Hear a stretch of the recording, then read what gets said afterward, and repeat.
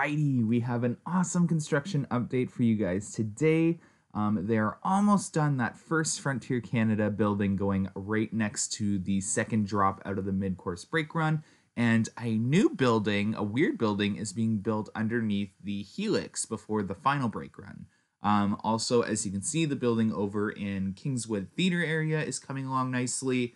It's definitely looking like a permanent structure for Halloween Haunt and their events venue for students and schools. And the pathway where Orbiter was located looks like it's coming along really nicely as well. So lots going on in this footage. You're going to see Soaring Timbers testing, but I don't think anyone who's a fan of rides likes Soaring Timbers. And not much else. Again, we won't be flying on weekends anymore as rides start testing.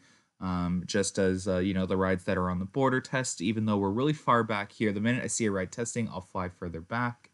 But if you look closely, I do switch to a cloudy setting because it ruins the color, but it gives you a better shot of less oversaturation in the video. So you'll be able to make out some of the wood features on some of the things a little better. So you're going to see it halfway through this video switch colors. And that's just to give you guys a better view. And then I got a zoomed in picture for you coming up as well. But as you can see in the distance, Soaring Timbers is testing.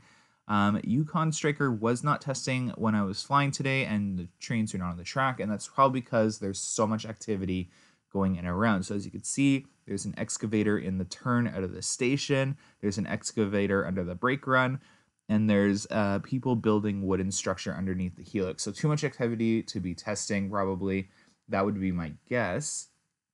Other than that, there isn't too much going on Yukon Striker related. The building is coming along.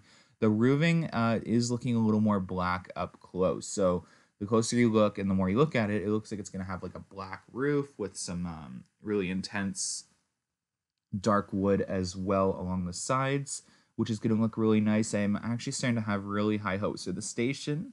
I think it's going to look really nice, but as you can see, they're building what looks like walls. I originally thought it was teepees, because from afar, all I could see was the wood coming out where the support columns were, but it actually looks like that is just to hold up the walls while they're being constructed.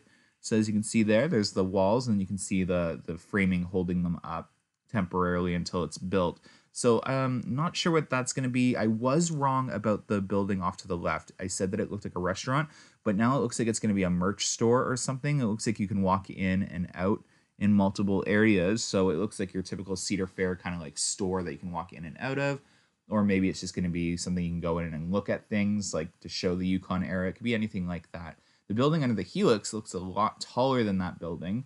I have no idea what it's going to be. It could be for the queue line itself.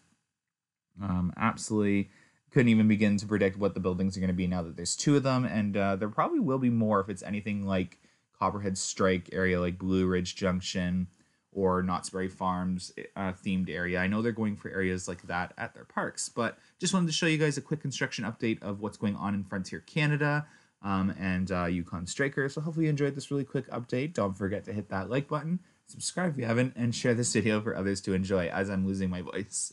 Awesome. Thanks so much, guys. Have a good weekend. Bye.